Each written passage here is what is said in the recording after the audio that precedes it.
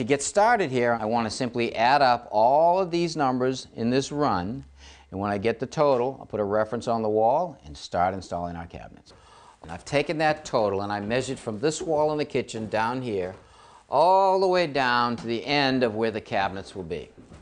And that number totaled out at 204.5 inches. I've drawn a plumb line. And why is that line important? That establishes the cabinets on this wall from right to left. Okay. Next thing I want to establish is the height of the cabinets. And I need to know where the refrigerator is going and the height of the refrigerator. Okay, we're planning a refrigerator right over here, and it measures 70 1/8 inches tall. Okay, next I want to do is take a piece of finished flooring and place it on our floor and measure up 70 3/8. That gives us a 1/4 of an inch clearance for the refrigerator. That line is a reference that I can establish the height of all of our other cabinets. I have a cabinet over the refrigerator. I have a microwave cabinet here. I've measured down from under the microwave cabinet to the top of our countertop and allowed 16 inches. I've drawn a line here which represents the top of the base cabinets. And now we're ready to screw the cabinets to the wall. Okay. I'm going to start down here, and I like to start with the top cabinets so the bottom cabinets won't be in our way. Now I got lucky here. There's actually an opening right here that I can see the first stud in the wall. What I simply will do is I'll take a finish nail and I'll drive it into the wall to verify that stud. Okay. Now I'm going to go over a little further, locate the next one. Should be right here. Now I'm going to measure from the edge of the cabinet to our first stud, which is 4 3/4 of an inch. And our second stud is 15 3/4 of an inch. Now I'm simply going to transfer those measurements to the back of our cabinet. 4 3/4, 15 3/4. Now I want to drill 4 holes in the back of the cabinet. That will ensure that when we put the cabinet on the wall, the screws will go into the studs. Okay, now that the 4 holes are drilled, and to save our back, we're going to place the top cabinet on this cabinet jack, which will hold the cabinet into position. Okay, now let's take that small level there, put it under the cabinet and check it for level. Back to me just a hair. Oop, right there. Okay, take the level. Now to screw the cabinet to the wall, I'm simply going to use a 2.5 inch deck screw. I actually have a cabinet washer attached to the deck screw to give me more surface area when attaching the screw to the cabinet.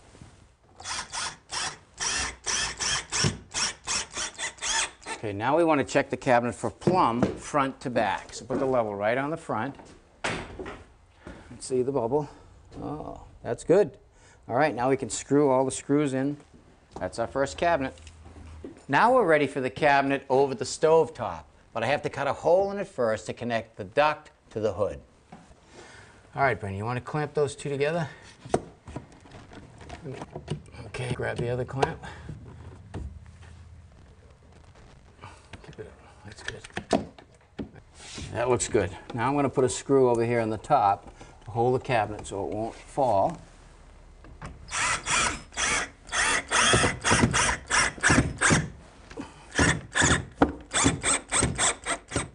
Now I want to screw the 2 cabinets together using an 1 1/4 screw just behind the stile. Okay, now I want to take a 6-foot level and lay it on the face of the upper cabinet. And I want to make sure that the cabinet is straight.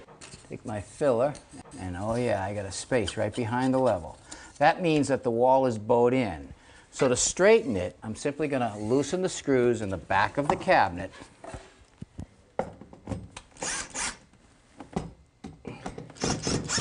Install a shim behind the cabinet that'll pull the bow out. All right, let's check it one more time. Oh, that's good. All right, I'll just tighten up the screw. Just snug it right up there, Brennan. Now what we're doing is we've actually laid all of the base cabinets on their back. And I've laid a piece of plywood on the floor first to lay all the base cabinets on, keeping them flat.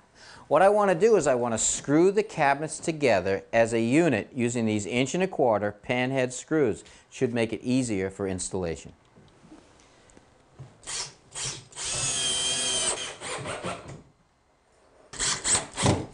Now I'm truing the cabinets up to each other. Let me show you what I mean.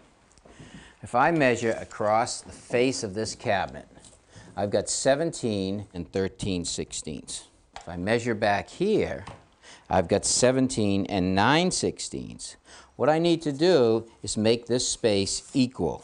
So I'm simply going to drive a shim in, bringing the cabinet out till I get 17 and 13/16. Done. Now I'll just put a clamp on to hold it. And I'll check the middle. Now I'll just screw them together.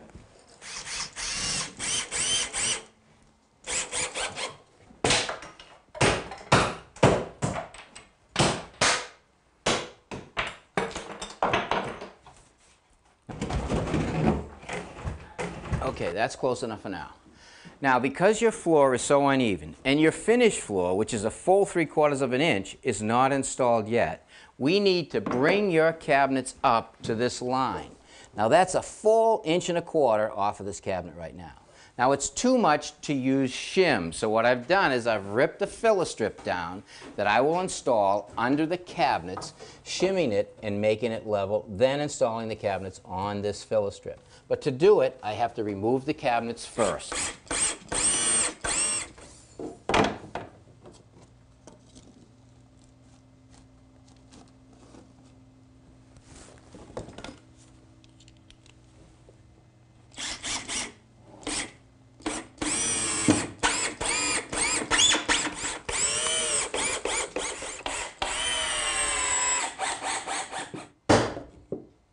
Break off the excess shims, and we're ready to put the cabinet back up.